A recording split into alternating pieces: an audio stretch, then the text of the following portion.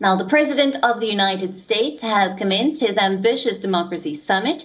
It's a 2-day-long virtual affair with leaders from over 100 democracies logging in for their speeches. Indian Prime Minister Narendra Modi will be addressing the summit today. In fact, Prime Minister Modi was one of the 12 leaders who were invited to participate in the main leaders' plenary session on day one of the summit. During the closed-door session, Prime Minister Modi said that the democratic spirit is ingrained in Indians and that the Indian diaspora carries it too, thereby contributing to economic well-being of the place that they have settled. He also emphasized the need for democratic countries to deliver on values enshrined in their constitutions. Prime Minister Modi will deliver India's national statement later today. Meanwhile, on day one of the summit, US President Joe Biden called on countries to make concrete commitments to reaffirm their democratic values. Today, I'm proud to launch the Presidential Initiative for Democratic Renewal, which will focus efforts across our diplomacy and foreign assistance programs to bolster democratic resilience and human rights and globally. Working with our Congress, we're planning to commit as much as $224 million in the next year to shore up transparent and accountable governance. There are three major themes of Biden's first democracy summit. That is to have shared commitment to make democracy better. Secondly, to share ideas and to make concrete commitments. And lastly, to fight corruption and promote human rights. During the opening session, French President Emmanuel Macron said that there is a dire need to have open debates. He gave the example of Afghanistan, citing how there is still a major challenge that we as a society face. When I see the resistance of our democracies to this pandemic, and when I see the autocratic regimes, I see the difference.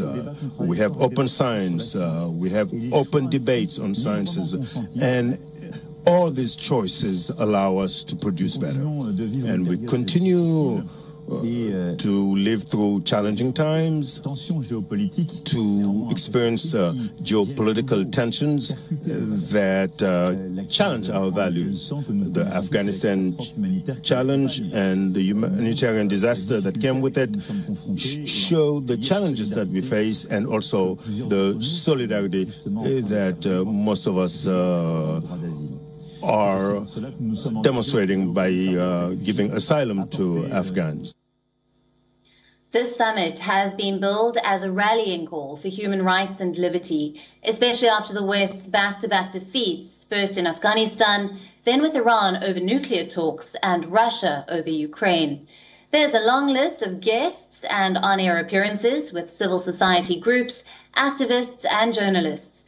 The guest list also features Taiwan. Not surprisingly, the biggest outrage against the summit has come from its exclusive targets, Russia and China. The two ambassadors to Washington have even penned a joint article denouncing the event as a product of Cold War thinking.